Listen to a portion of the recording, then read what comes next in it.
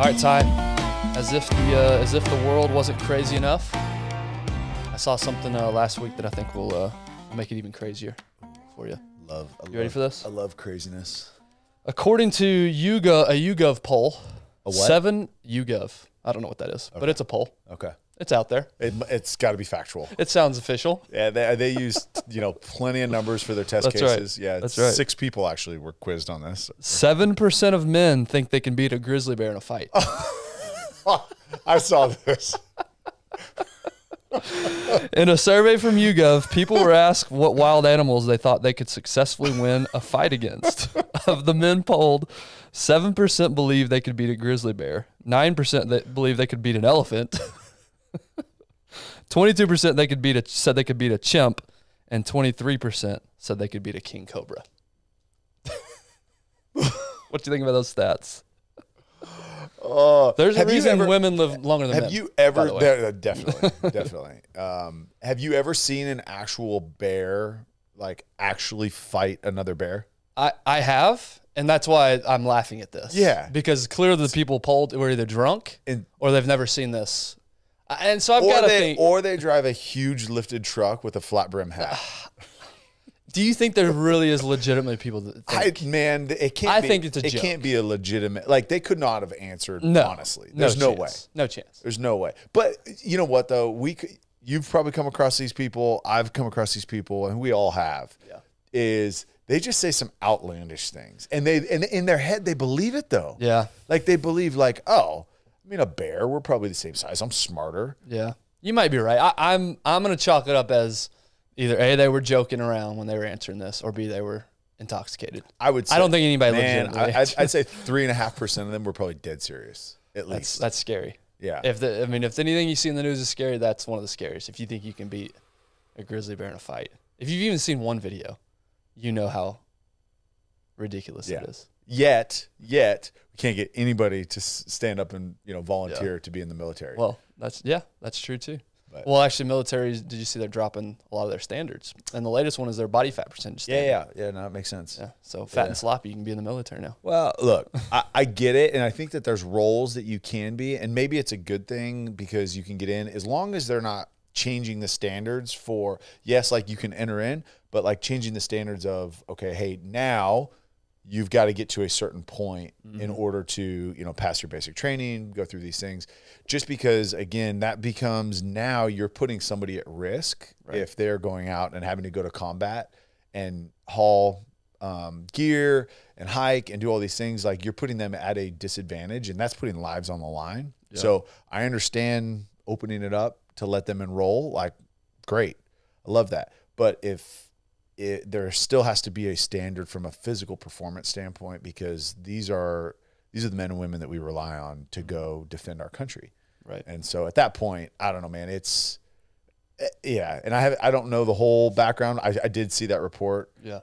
Dude, I'm all for it, because if somebody's listen, I want to make a life change, and let's say I started at 40% body fat, and then now I'm down to the threshold that we can get in. Great for why should they be excluded? Yeah, if they're doing the right thing. That's a very generous take on why they did it. But I think what has to happen though is, in that case, is there's got to be a deeper psychological evaluation. I'll let that person in to see, okay, what's the likelihood of them continuing on a trend to have a physical aptitude in order to complete the tasks that they're required to. Yeah, I think, and again, I'm open to a mind change, but I think what happened was they're just lowering standards. Well, no doubt that's what it is. They're seeing the trend of everybody getting bigger, and they're I'm trying to apply some empathy to the scenario. We do no empathy. No understanding. We just judge everything from this microphone without knowing anything. Let's just judge from here with just reading the title of the article. That's right. That's right. I like it. Speaking of that, another thing I saw over the weekend. Have you seen this AI generated song, Drake and The Weeknd? Do you know who those two individuals are? Yeah. So yes. Okay. But I didn't see this. So supposedly AI generated a song a collab between them two, which they didn't do, and the song's now gone viral. Huh. Yeah. So it's a fake song, generated by AI, and it's just taken off. Yeah. And then also Steve. Well, because I know that they'll have like Whitney Houston sing like Journey songs. Yeah. I mean, it's incredible it's incredible. Right. But like from a copyright perspective, like who I don't know how that who works. owns what? Right. Well, You know? they also did a Joe Rogan Steve Jobs podcast, which never happened, and Steve Jobs is not alive anymore. Yeah. And they did a podcast like a 2 or 3 that's- hour. See, that's scary. Yeah. I got an email So this morning. what's your take on the whole AI? Man, it's scary. It's scary. I got an email from a guy I respect a ton. His name's Bob Shank. He has a thing that he started called the Masters Program that helps individuals like go through, find their purpose and identity, and their faith is a huge part of your faith is a huge part of it. But he sent an article about how there's a number of scientists that have said, hey, we need to hit a 6-week pause on any more AI development. Yep. Just because it is progressing and it is getting out of hand really quick. I don't want to say we predicted the future, but remember that book we read talked about that's going to be the end of humanity. Yes, that's it. We're just going to keep progressing and progressing and progressing, and it'll end us. Yeah. I mean, we were talking to some people this weekend that on the farming side of it. Like, so Ben and I went to an event, really cool event, Heroes and Horses, and met a ton of cool people. But I mean, I was kind of in my happy place, all these ranchers, right? Yeah. But one guy, You fit in well. I did not. one guy that we were talking to was just talking about how AI and robotics is going to replace all need for humans on the agriculture and ranching side of it. Yep. Which is scary because you've got people like Bill Gates, who has the resources, and he's the largest private landowner in the United States. Mm-hmm. Now you've got, don't need people, don't have jobs, but now a few individuals will use AI, technology, robotics, whatever, to control our food sources. And so when a few number of people do that, that becomes very, very scary. Yeah, and again, I'm a dummy with a microphone, but I'm curious how much of this is warranted fear and how much of this is that's just our natural human inclination, right? To look for threats. Worst case, right? I'm 100%. assuming when people, and you could argue that this was the demise of humanity long ago, but printing press. I'm assuming a lot of people thought that was going to be the end of humanity, and the telephone, and all these technological changes. We're fearful of things we don't know, and so part of me, yes, I'm like, have an ear up to, well, is this going to be the end of work? The difference between all of those is that we could control that. Like it required human input in order to create something. Yeah, this doesn't. That's why this is completely different. I get what you're saying. Like the TV, right? That's totally something new, right? It's the devil in a box. You know, it's like it's crazy, but this is something completely different, right? Yeah. This is machines starting to learn and think for themselves. And I mean, again, I think there's definitely some overreaction and conspiracy theories, and I probably lean. I would say I'm a middle, but like maybe I like dip my toe into the this is the government control. Yeah, the over cautious side of it. But man, there are some things out there that really have me a little bit nervous. It'll be a fun ride though until that happens. Yeah, I mean until the bots take over, it'll be fun. I'll get to talk to ChatGPT and he'll. Or she, or whatever it is, I've written my last business development email. I've never written another one again. Thank you, ChatGPT. So for the next 5 years, we'll have a fun ride, and then it'll be over. Yeah, and whatever. So we'll worry about that then. Yeah, don't worry about it. Just worry about the now. Speaking of that Heroes and Horses event, what did you think, man? That was awesome. Yeah. So Heroes and Horses, if you've been listening any amount of time, we had Micah Fink on. Was it last year? Dude, I think it was last summer. Was it that long ago? I think it was. So anyway, Micah Fink is a former Green Beret, former Navy SEAL. They don't say Green Beret. Former Navy SEAL, and he has started a nonprofit called Heroes and Horses. It's a 40-day wellness retreat in Montana that he takes veterans. The numbers he shared over Saturday night said up to 44 veterans per day are committing suicide. Yeah, was it Duke University that he referenced? Duke University did a study saying that veteran suicide is underreported up to 33%, which means, everyone, kind of knows the 22 kill and, 22 veterans take their lives a day. But because of underreporting, that number could be higher, as high as 44 a day. So, and he was mentioning that he was on like a 10-day tour, different cities, meeting with people and raising support. And he said in that time, he lost 3 friends that he knew that took their lives. In the last 10 days. Yeah. It's an epidemic in that population. And, you know, he's so intellectually diverse and deep and advanced, right? And he's just kind of, and one of the things he said is like, what can we do to change it? And he said, nothing. Like, we're not doing anything to change it. And he was throwing out some other numbers. He said in the last, there's 5,850 nonprofits that serve veterans out there, or maybe more.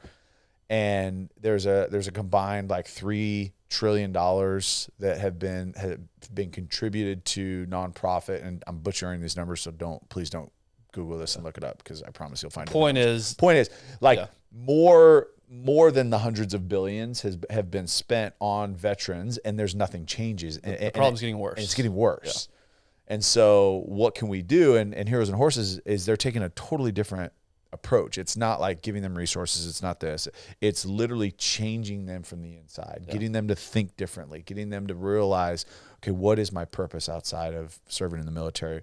You know, what am I passionate about? What can I do? What is my resilience level? Like the things that they're doing, like hot and cold plunges and sweats, and they ride like, what do you say, like 800 miles on a horse? Well, and you have your own horse, and so that's your responsibility. So that the magic's in the lifestyle change. Yeah. It's a length of time that gets you in different habits. Yep.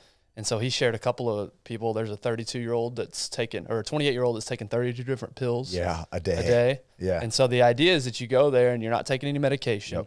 You're just eating meat and vegetables and drinking water and coffee only. Like, it's a full cleanse of all the habits and getting you out.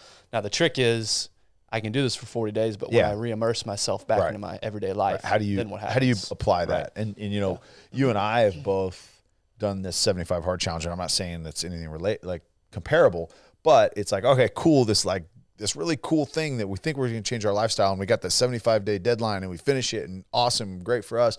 And then it's like back into real life. Yeah. And it's like, okay, how do you implement these things that you've learned into a lifestyle change? And that again is what they're trying to do. Is it's not like, hey, we're going to take you and we're going to just change it for 41 days. Is we're literally going to help you think differently. Yeah. And use all of the giftings that you have wired into you and pull those out. But it takes, being out in the wilderness 14 days by yourself is one of the things that they do. So it was really cool, man. And the support there, like 4-6s is a really famous ranch. Some of those guys were there. And man, it was just just to see the support that people have for this foundation and veterans. Yeah. And I would be interested to see, and they haven't been around super long, but I would be interested to see what their reentry program is like and their follow-up and how the guys are doing, you know, a year after they do again, they're so young. Yeah. I doubt they have that data just yet, but it would be interesting to see. Because again, you can, like you made the illusion, it can be great for 40 days, and then what do you do when you go back to reality? That's right. So he had 3 friends lost in the last 10 days while he's out, you know, spreading awareness. So it's definitely a problem that's getting worse, but thankfully there's people like him that are trying to improve it. Kind of along those lines, I was actually you can get little thought bubbles, little life lessons pretty much anywhere. I would say if you're looking for it. And I was actually reading an ESPN article of all things. What? Yeah, a baseball article. There was actually value brought. There was some value. Wow. Yeah, there's this young outfielder for the Arizona Diamondbacks. He's like 22, just signed a big massive deal. For him. But apparently he's very forward thinking. He's mature beyond his years, and he was I forget what major what he's doing. He's taking classes at Arizona State right now, psychology classes, and kind of, you know, so he's just signed a $100 million deal, but he's still going to school and he's learning and he's trying to, but there was an interesting quote. Parents. Yeah, seriously. There's an interesting quote in the article from him. He says, I want to get your feedback on this. So the thing I'm most identified with is that when you're chasing happiness, you're chasing a feeling, Carol said. You're chasing a state that's temporary. And if everything's always good, then nothing's good. That was a super interesting concept to me of how important those low moments are in creating those positives, not getting attached to those waves. And at the end of the day, it's more about contentment of life and finding your life to be valuable. Yes. And I thought, you hear some variation of that, here and there. But I thought that perspective was really interesting because you think, I want to be happy all the time. Yeah. But then if you're happy all the time, you cease to, it's just like anything. Yeah. It ceases to be special. It becomes your new baseline. Becomes your new baseline. Yeah. And so it's impossible, because it's a feeling, it's impossible to feel all the time. Yeah. And in fact, you do need that paradox. You do need the down, the low times to appreciate the happiness. Yeah. So I thought that was a very mature perspective from a 22-year-old kid. That's a lot of wisdom. Like to recognize that at that age, and really, it goes to the point that you've brought up quite a bit. Is okay. You worked your tail off in real estate, and it took years and years, and then you're like, all right, I've closed a couple big deals, and I look at, okay, I've made it. Like, I've gotten to where a level that I never thought that I'd get to, and I thought that I'd feel very different. Mm-hmm. And you don't. And professional athletes is the extreme version of that, because you have such a high amount of earnings in such a short period of time. You would think that there's no problems at all, right? Like, you're happy. This is the peak. The problem is their feelings, right? They're temporary, and feelings go away. You may be happy for a little while, but you recognize very quickly is if everything else is not in line, and you're not in line with your mission, you're not in line with your purpose. You don't have a foundation of like, okay, hey, here are my beliefs, here are my morals, here are my standards. Am I in line with that? And feelings, they're great, but emotions, that's fine, but they are all temporary. Yeah. Those are all temporary things. And so what are you focusing on that is sustainable through your life or eternity, based on kind of what your spiritual beliefs are? Yeah. And that's what's important. It sounds like he's starting to pursue that. Yeah. So his name's Corbin Carroll. All right, I'm a fan of his, because again, that perspective is pretty impressive at 22. You know what's crazy though is embracing the negatives, especially in baseball, right? If you're the best, like 70% of the time you suck. Yeah. 70% if you're the best one out there. Right. And then to say, okay, handling the negativity and like embracing those, and we've talked about it, right? Embrace those times that are tough, embrace those times that are hard, because there's a really good chance that you are learning through something so that you can be more resilient, stronger, more productive, find joy in the other times. And so, man, that's wisdom from a young kid. Yeah, he's a stud, sounds like. And like you said, good on his parents. Yeah. Okay, picking up from last week, we went over, it was part 1 of our study of the book, Think Again, which I'm convinced is a book that should be mandatory reading in high schools all across the country. All right. Basically, the premise of the book is just getting you okay with being open to the idea of changing your opinions. How do you approach conflict and arguments and things like that? How do you convey your point of views? And today, we're going to talk a little bit about, we're going to open up a little bit about, he calls it the good fight club. So when you find yourself in an argument, when you find yourself in a conflict, in a disagreement, how do you go about that? What's the wise way to go about that? Good. And again, this is something that I wish everybody on Twitter would read right now, because this is all great advice. And he opens up, he says, healthy conflict is actually good for you, which is, again, another kind of a paradoxical statement. So from the book, he says, although productive disagreement is a critical life skill, it's one that many of us never fully develop. The problem starts early. Parents disagree behind closed doors, fearing that conflict will make children anxious and somehow damage their character. Yet research shows that how often parents argue has no bearing on their children's academic, social, or emotional development. What matters is how respectfully parents argue, not how frequently. Kids whose parents clash constructively feel more emotionally safe in an elementary school, and over the next few years, they actually demonstrate more helpfulness and compassion towards their classmates. Being able to have a good fight doesn't just make us more civil, it also develops our creative muscles. I thought that was interesting because I'm very uncomfortable in conflict. Yeah. I mean, I'll just say it straight. I don't like arguments. Yeah. I don't like, disagreement. I'm pretty passive when it comes to those type discussions. Usually I'm fine deferring to, okay, you're right. That's fine. Let's move on. Yeah. Growing up, it's not something my parents really ever did, was Yeah. arguing, at least not in front of us. I don't Yeah. remember. I don't remember any big arguments, which again is a good thing. Yeah. But I think his point in the book is it's okay to see disagreement as long as it's healthy disagreement. Right. And you're being respectful of each other. You're listening. Yep. Now, obviously, yelling knockout dragouts, that's probably not going to be good for your kids. Yeah. But it was interesting, the line there, it says, studies show that has no bearing on the children's academic, social, emotional development if done the right way. Yeah. And so I just thought that was an interesting perspective of, I've always thought of conflict as it's not a good thing. Yeah. Let's try to avoid it at all costs. And you do want to avoid it.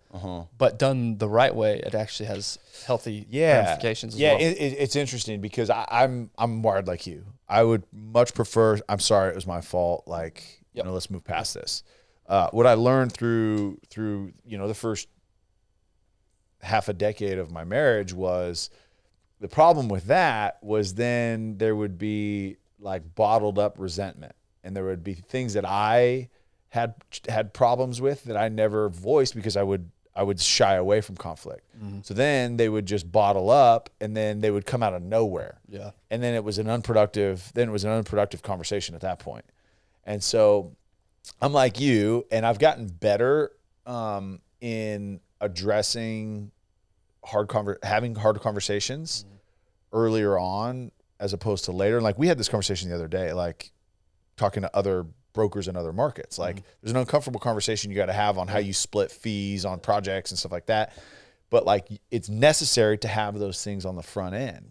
And I wouldn't call those conflict most of the time, but we do face conflict. And actually this business has helped me with that. Yes. Helped me become a little bit more comfortable. Yeah. Standing up for myself, being now again, there's a balance of ego and pride that you don't want to be a jerk about it. But there are times where you've got to fight a little bit, especially for you know, your clients. So. And there's and like talking about the right way to do it is what I've learned is and my wife has learned, luckily, because she very much is like, no, right now, right this second, we're gonna hash this out. And I suck at that. Like because I get emotional and I don't think through things, and I say I just again, default is just to get past it, be done with it. But then if like you do stay engaged, then it's like, then I just don't make sense. Like for me, I need time to process, and everyone's different. Whereas my wife is like, boom, boom, boom, boom, boom, like make a great attorney, right? Because she's just like off the cuff, like makes sense. Remember this, remember that, remember this. And I'm like, oh my gosh, like I don't have anything. But like, I know that like the emotions that are enacted because of this topic that we're talking about are valid. Like they're valid. Like so this weekend, something that someone said is your emotions are valid. They just may not be reliable. So if you are feeling some way, it's called being a human. That's right. That's fine. But most of us can't process our emotions that fast. And I'm not one of those people. So I need time.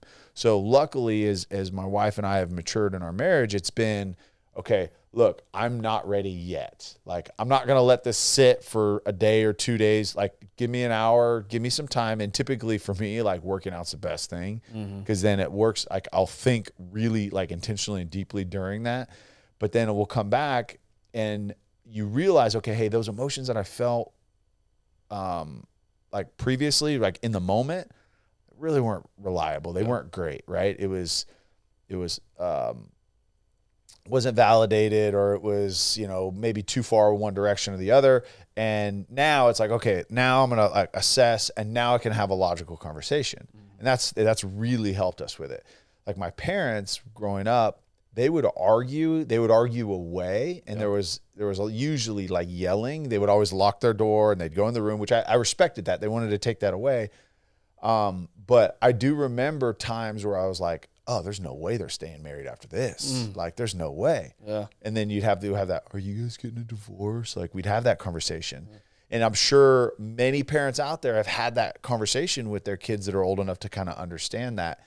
But I think what that signals is that's probably an unhealthy way of arguing, because if, you know, a 6 or 8-year-old deducts that, okay, hey, this may result in them not being married anymore, how much they know about relationships or not, like that's probably okay. Hey, we need to probably address how we're either speaking to each other or the volume that we speak to each other at, whatever that may be, or hey, how is it? But I do think I got some advice from someone I really respect that like, oh, no, we never fight in front of our kids. And I don't think that that's healthy either. I think you do need to show that, listen, we can have a disagreement. We cannot see the same about something, but we can reach a middle ground and we can work through that. And that's that creative function that you're talking about is it does enact, because it's one, you have to listen when you're emotionally charged. Like that's hard to do, because what are you listening for when you're in combat? We talked about this last week, is you listen for something that you can use against them. Right. You're not listening to what they're trying to mean by it. But if you are intentional about, listen, we're going to work through this together, and it's hard and it sounds good, on the microphone with my wife not here and, in a good place, right? It's like, that's easy to say. Yep. But in reality is if you are intentional about being productive in your disagreements, I think it's great for kids to see that. It's a great learning lesson. Yeah. We think about a lot of things that we want to pass on to our kids. Yeah. I rarely, if ever, think about having a good argument. Yeah. And displaying good arguments. Yeah. Now, again, big conversations, money, things like that, you probably do want to. There's obviously big conversations you want to keep behind.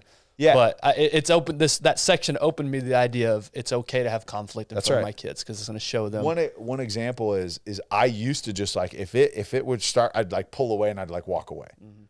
And what I started seeing, and specifically my son, is I would see him if he was either getting disciplined or he had a disagreement with his sister or. Is he would just and then he'd just leave. Right. And it's like, as a kid on the playground, if there is a disagreement, a lot of times it's good to be able to just walk away. Yep.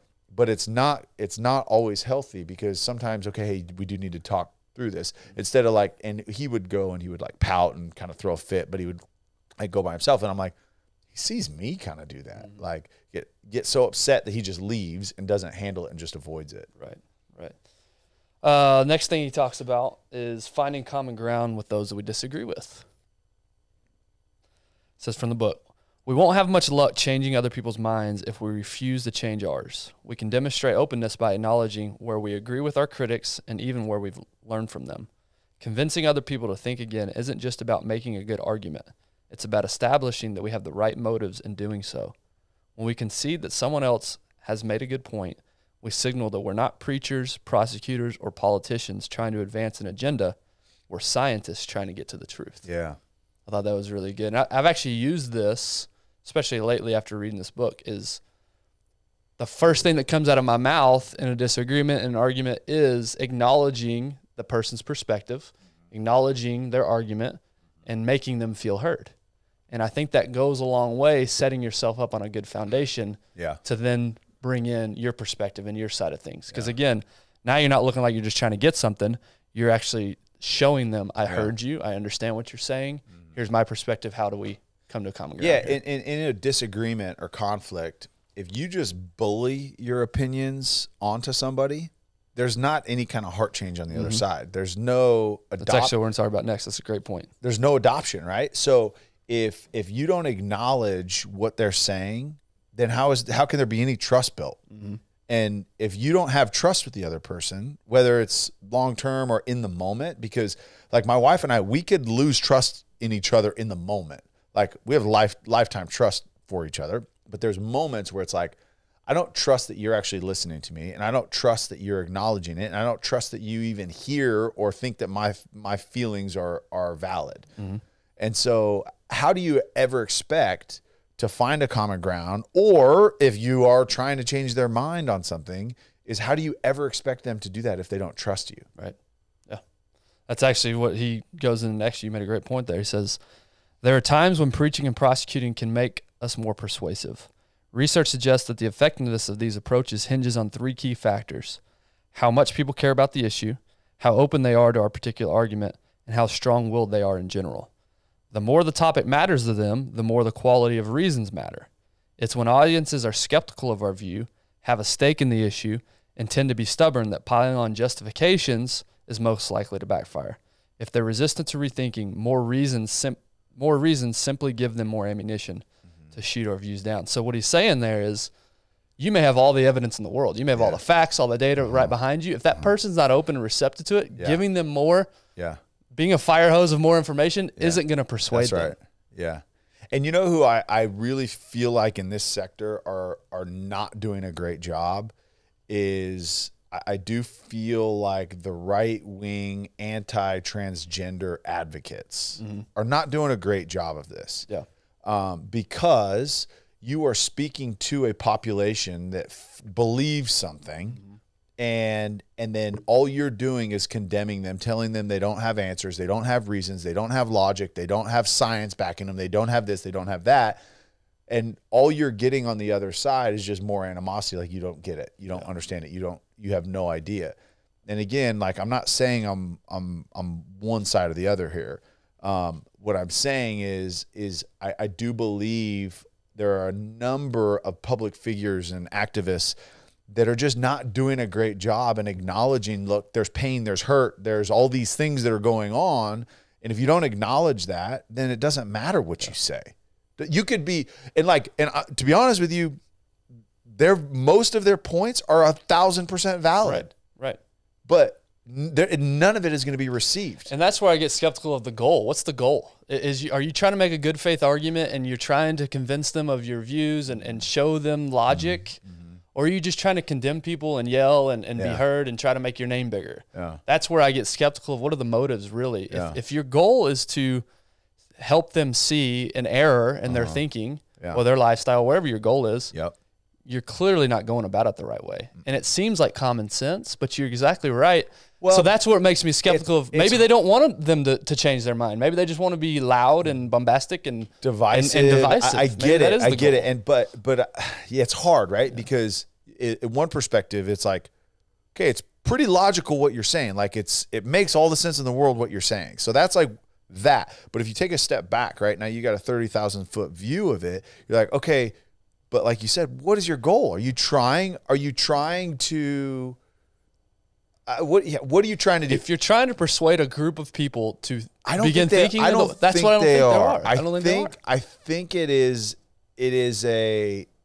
I mean, and again, we're probably like over dramatizing dramatizing it here, but like I think it's like a war on one versus the other, and we want to extricate you, and we want to make you look as stupid as possible. It's all politics, right? It's left and right. It's like, I want to make you look as stupid as possible, so we get as many people as we can on our side, so we can just eradicate you. And I think in this case, it's very similar, as opposed to, okay, hold on, like, do I want to actually change minds, or do I just want to make you look as stupid and dumb and unneeded as possible? Yeah. Right. And do I want to make you look like the enemy? And unfortunately, I feel like it's the latter. I totally agree with that. I think it is the latter based on evidence. Yeah. Based on what if you're truly trying to change people's mind, is yelling at them on Twitter going to do anything? Yeah. Probably not. No. I mean, how many people have changed their mind from being yelled at on Twitter? Yeah. I would imagine the numbers are very low. Because again, let me be very clear, is I do think that there is validity and there's science and there's all of these things behind it, behind many of their arguments. And there was one that I had seen. It was one guy was like, we keep asking these questions and we don't get anything. You don't have science to back it. You don't have meaning. You don't have your reasoning behind it. You don't have goals behind it. You don't have any of the answers. Well, it's, again, there's a number of individuals that are in this, LGBTQ, and I'm going to butcher whatever's after that, but in that space that are really hurt and really broken, and then they don't feel valid. And you got to think that this population, before they came out or before they announced or before they whatever, is they were already hurt because they felt something inside, whether it was valid or not. They felt something inside that they were less than, right? And they hid it. And then finally they announced it, and then now they're feeling attacked again. So it's like an unsafe place for them to be in. So like, I hear that and I understand that. I'm not saying it's right or that I agree that this should now be pushed on our children or the conversation should be as loud as it is in our culture. But I do hear that there's hurt, and I acknowledge that and I respect that. And the conversation should look different. And I apologize for all of these right-wing extremists that are causing more hurt and division. Yeah. But I also apologize for the extreme lefts that are causing division. I was going to say, and it's not one side or the other. It's both sides. Yeah, to be charitable, there are some bad faith actors on that side too. Yeah. Right. And who knows? We were talking about AI earlier. Who knows how many of this is bot generated? Like, well, recently, it's not all 100%. Recently, but this has been a conversation for 20 years that has been divisive. It's been on the extremism spectrum. Like, these are things that inherently, because there's so much history that condemns this. Mm-hmm. There's so much science that proves it wrong. Mm-hmm. And then also, I would say, even from an empathetic side, there's so much hurt that is caused by these decisions. Yeah. So I think most people that align on the side that, like, hey, like, I disagree with this movement, would say, hey, this isn't good for you. This isn't good for kids. This is a path that you're taking that only causes pain, and don't want that for you. I think that's a majority, right? If they oppose it, but coming down on them, throwing facts, telling them they're wrong, telling them they're stupid, attacking, preaching, all of that stuff is not going to resonate with that population. And not to open up Pandora's box, but how many people making we have 7 more minutes, Ben. The scientific arguments now are the same people that 2 years ago were anti-science. Oh, it's so funny, man. But again, it's the preaching. You're going to use whatever weapons necessary to get whatever point that you're trying to get across, when the best tool that you can use is just shutting up and listening and having a compassionate conversation with someone. That's right. I'm actually going to give the formula here for how, if everybody making these arguments would just listen to this formula. Pull your car over. Right here. Pull your Write notes this down. Pull your notes app, piece of paper, whatever you got. We're about to solve every argument in the history of arguments right here. It says, when we point out that there are areas where we agree and acknowledge that they have some valid points, we model confident humility and encourage them to follow suit. When we support our argument with a small number of cohesive, compelling reasons, we encourage them to start doubting their own opinion. And when we ask genuine questions, we leave them intrigued to learn more. We don't have to convince them that we're right. We just need to open their minds to the possibility that they might be wrong. Mm-hmm. So there's your formula right there. Here's the thing, right? And I know I always come back to this, but the most important person, the most influential person that's ever set foot on earth, and it can't be argued historically, scientifically, whatever, is Jesus, right? And then I'll go next level, and then I would probably say Mahatma Gandhi, Nelson Mandela, Martin Luther King. Okay, what do all of these people have in common? Love. They approach it with compassion and love, right? Jesus didn't condemn the prostitute. He didn't condemn the tax collector. He made friends with them. He broke bread with them. He showed them that, hey, listen, you're loved regardless. We're all broken. We're all broken in different ways, but you are loved, and your sin, bad choices, your shortcomings, all I want is for you to be free of those. We don't want you to have that. Don't want you to have this pain. And same with Gandhi. Same with Martin Luther King. I mean, the civil rights movement in the U.S. and again in recent history, right? Like, there was the most hate, divisiveness. Like, look, we think it's bad right now. Imagine living in those times. I mean, that was awful, awful. And he came at it with love, like every right to be angry, every right to be aggressive, every right to be violent.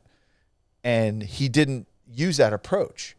And so, again, it's so funny because we refuse to learn from our past.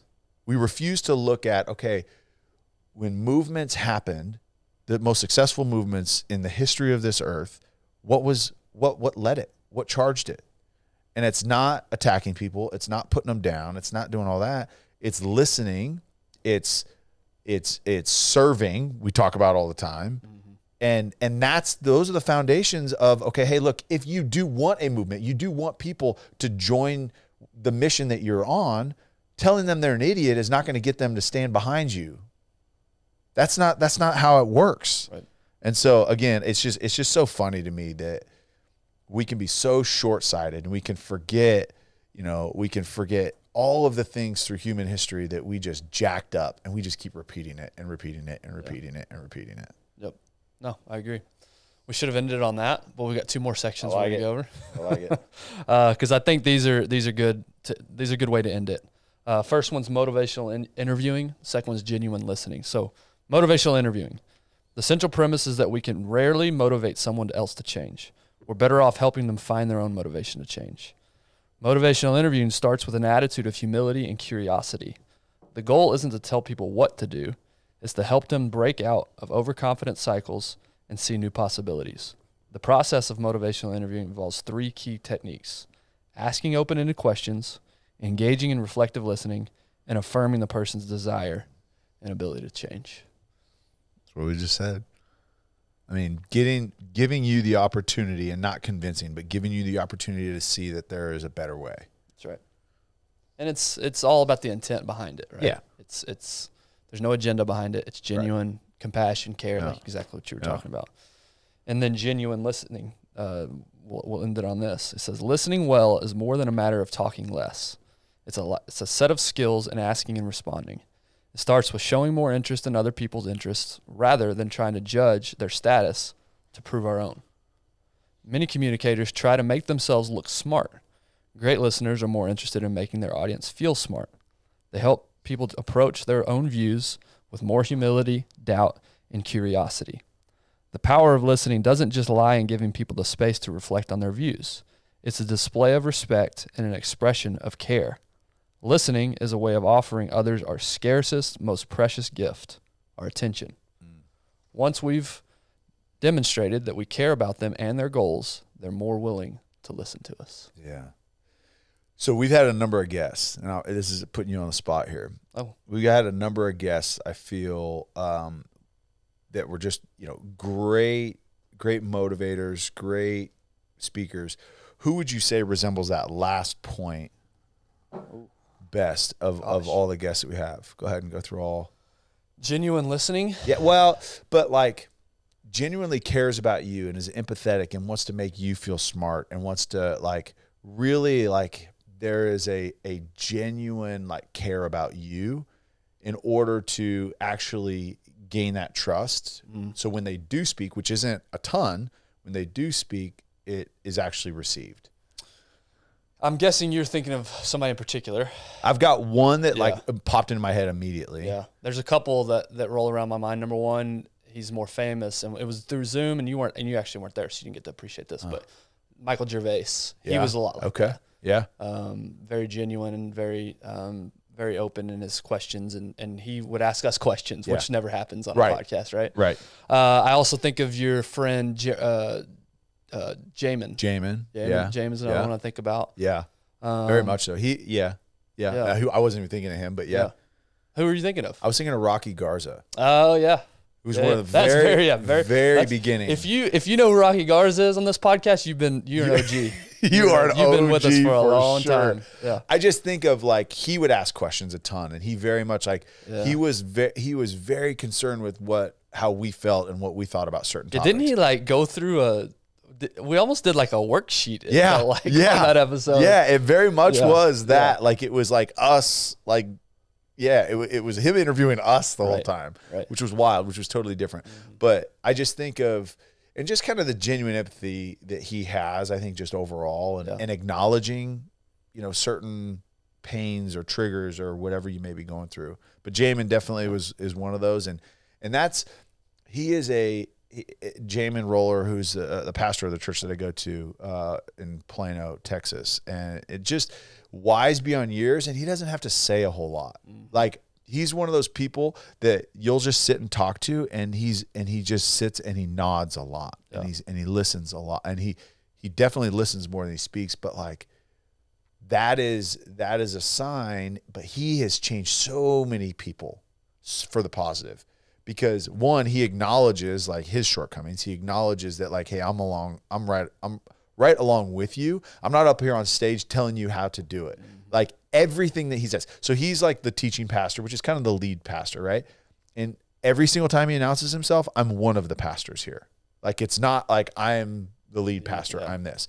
And anytime he says like any kind of like challenge or problem or addiction or sin, like he's putting himself into those shoes. So what it does is how much it just disarms the audience that you're speaking to, whether it's one person or 1,000 people, is it disarms it because you show that like, listen, I'm right there with you.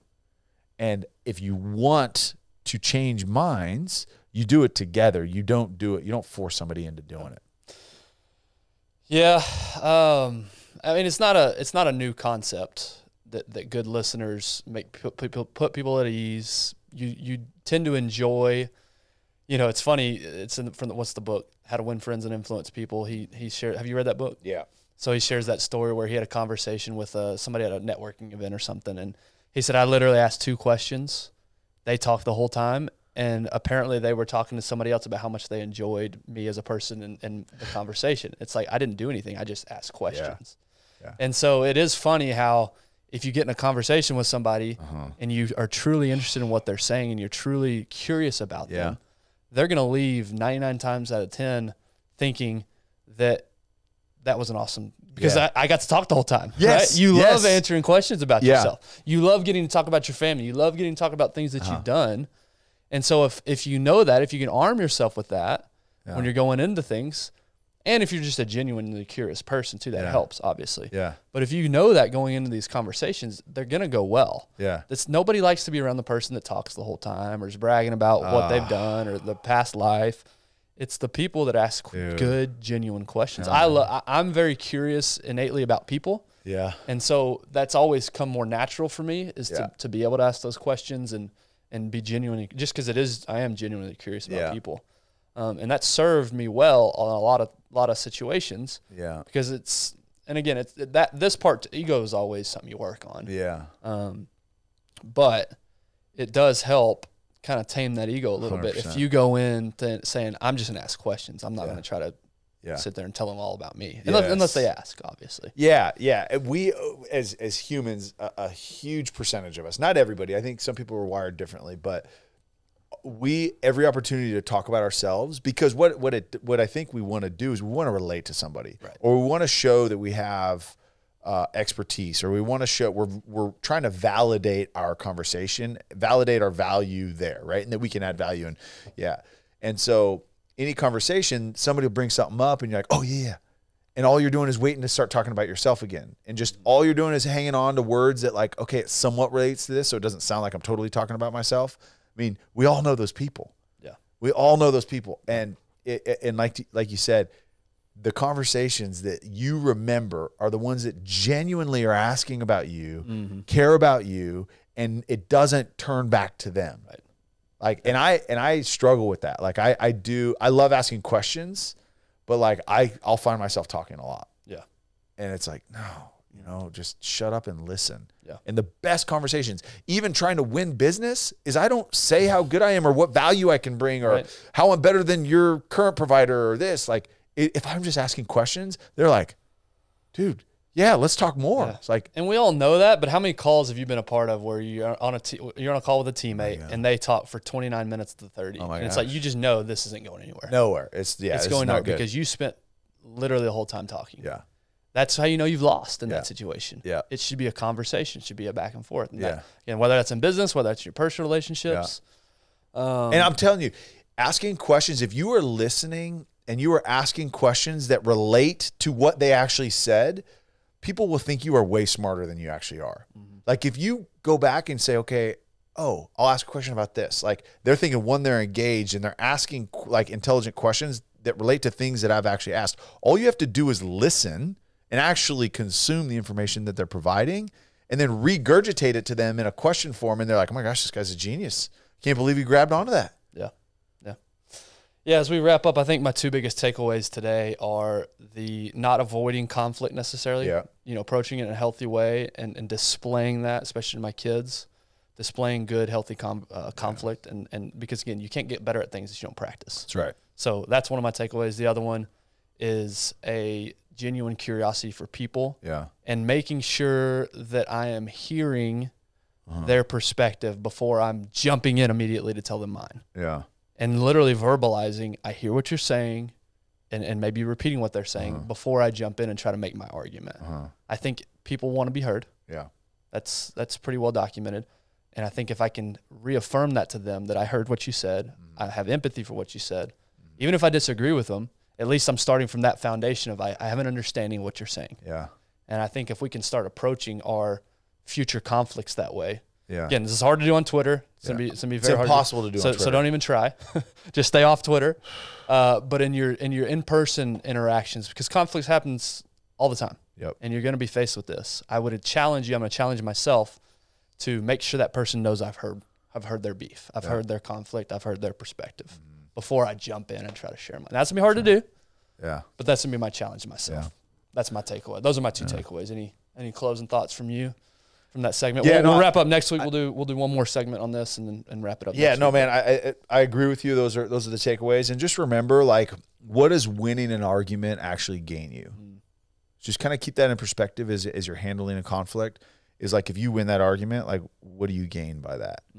So winning an argument is not proving your point. Winning a argument, conflict, whatever it is finding a common ground that both people feel like they're heard, felt, and that their needs are being addressed. That's good. It doesn't matter. Like, you may be the one that's completely hurt, but like, if you don't acknowledge that there's some reasoning behind that person hurting you, then you're not going to fully heal from whatever that disagreement was. Yeah. So again, winning conflicts is not winning the argument. Yeah. I've heard what you said. I'm not going to try to improve on what you said because it was so good. We'll see you guys next week.